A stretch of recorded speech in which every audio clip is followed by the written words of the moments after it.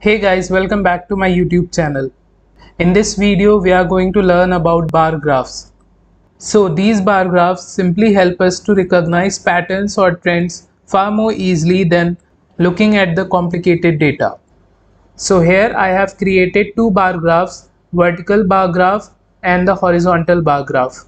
This bar graph shows favorite type of movie of number of people. On the y-axis we have number of people and on the x-axis we have genre.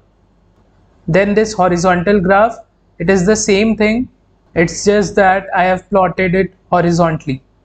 Here genre is on the y-axis and number of people is on the x-axis. Why do we need horizontal bar graphs when we have these vertical bar graphs?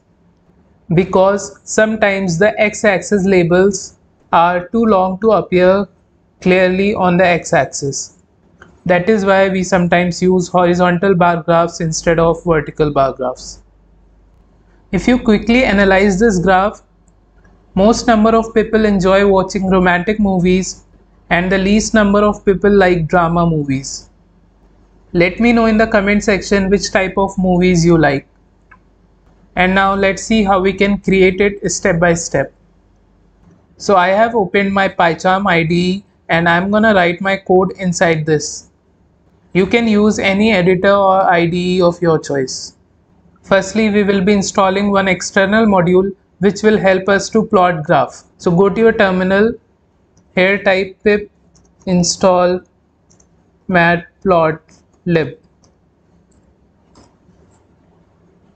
It's already installed for me. Once you install it, then we can import it.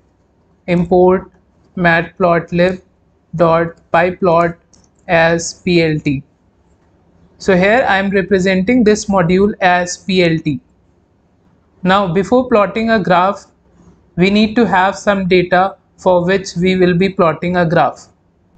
Here we are going to create two lists inside which we will be adding values for the x-axis and the y-axis.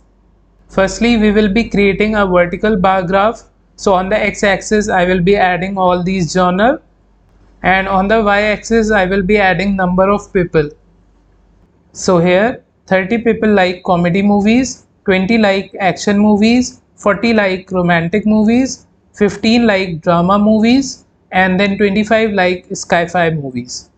Now we have the data and we can plot the graph. So I'm going to use the module plt.bar method. Here we will pass the x-axis value. So on x-axis I will add genre and then on the y-axis I will add people. Then we can add x-axis label. So I'm going to use module.xlabel and here the label will be genre.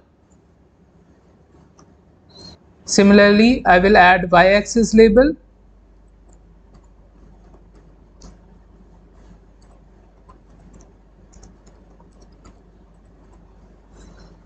and then I will add plot title. So I'll use module.title method and the title will be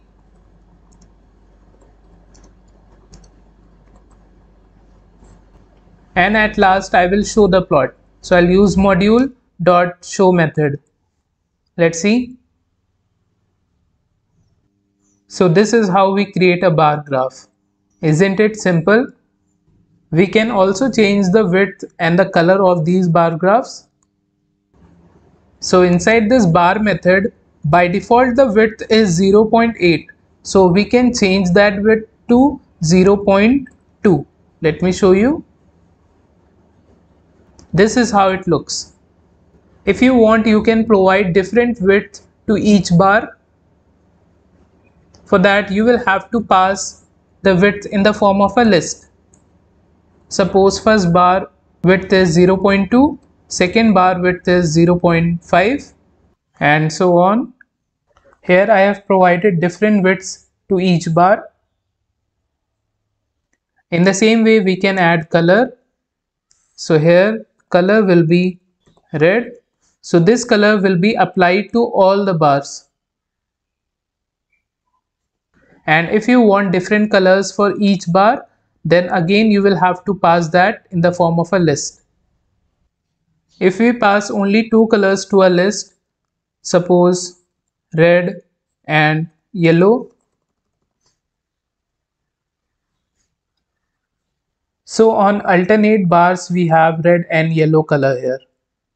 If you want different colors for each bar, then you will be passing different colors there. Like this. Let me show you. Now let's see how we can create horizontal graphs. But firstly, instead of passing list here, let me store the list in some variable. I have created width and the colors variable, inside which I have added width and the colors for each bar.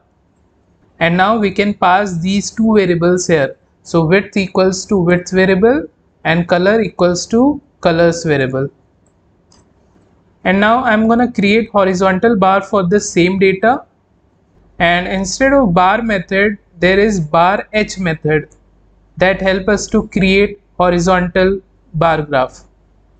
Here we have to pass what will be on the y-axis and then what will be on the x-axis.